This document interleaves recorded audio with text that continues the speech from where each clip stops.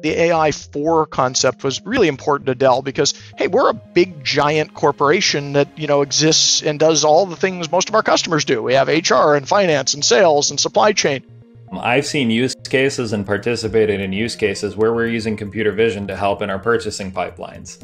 So being able to read invoices using computer vision to do things like intelligent tagging of that invoice to enhance the overall capabilities of just our purchasing systems. We go solve a key problem within services using machine intelligence and artificial intelligence. There's this opportunity for us to actually take it and apply it for our customers as well. In terms of collecting telemetry data and doing proactive predictive remediation and proactive predictive maintenance was something that Dell released in 2015. That was our Support Assist offering, which came from our services side of our organization. We wanted to provide more of a long-term vision and goal to where is AI going? What can we do to share best practices across the company? We also wanted to make sure we're not missing something because we want to be at the forefront of AI to make sure we're always able to present the latest and best technology to our customers.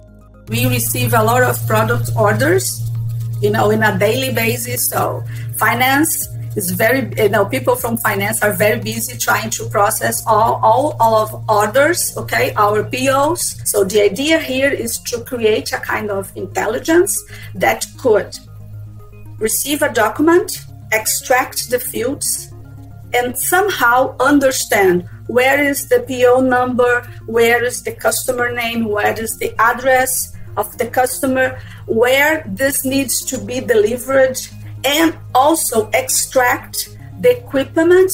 And the key piece in here is that we needed to create an algorithm that is could generalize, because we cannot train in all types and formats of the POs.